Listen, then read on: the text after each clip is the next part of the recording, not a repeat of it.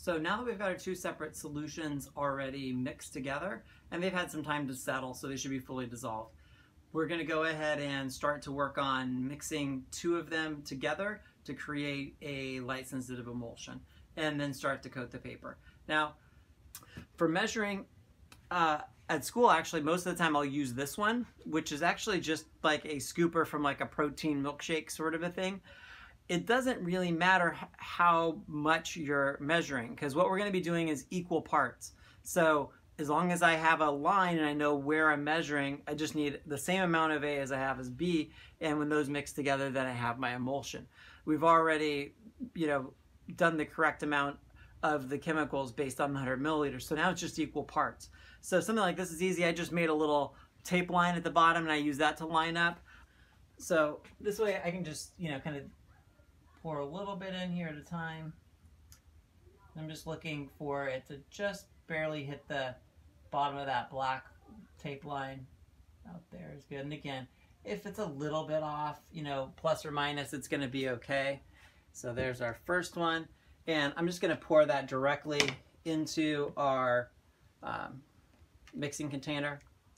And because I'm going to be adding the, this directly into here, I'm not going to wash this out. I'm just going to go ahead and pour my next chemical directly into there. They're not intermixing between the two jars, so it's going to be fine. And this way I don't have to, add extra water, which might dilute our solution a little bit. There we go. So right to the bottom of the line.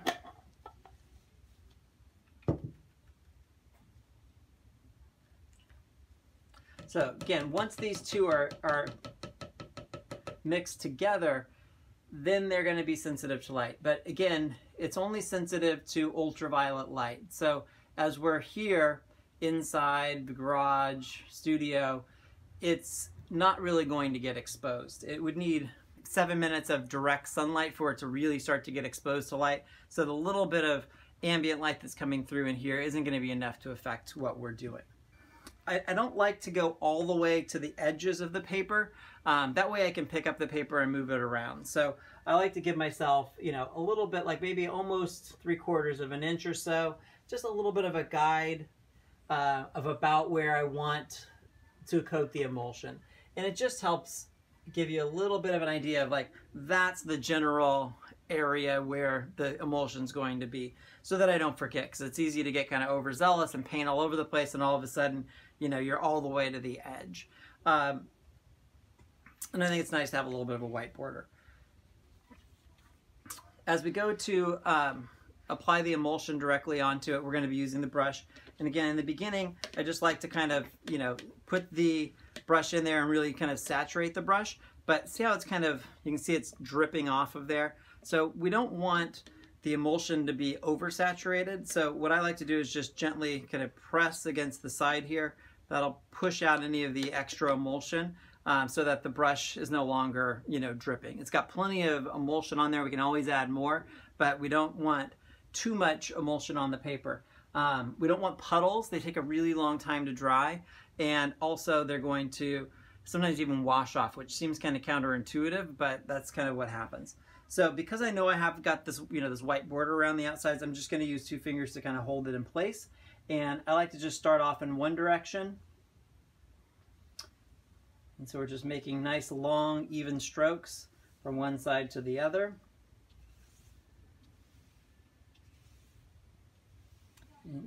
And then we're going to go in the opposite direction as well. This will help kind of even it back out. And if any little spots got missed, then it's going to help kind of coat those to make sure that we're not having any areas that don't have any emulsion on them.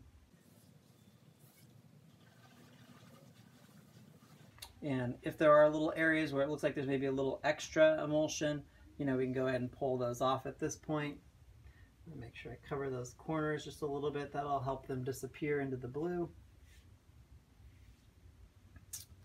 And so you can see that once the emulsion's been mixed together, it kind of creates almost like this lime green sort of a color to the print. And it's going to stay that color for now.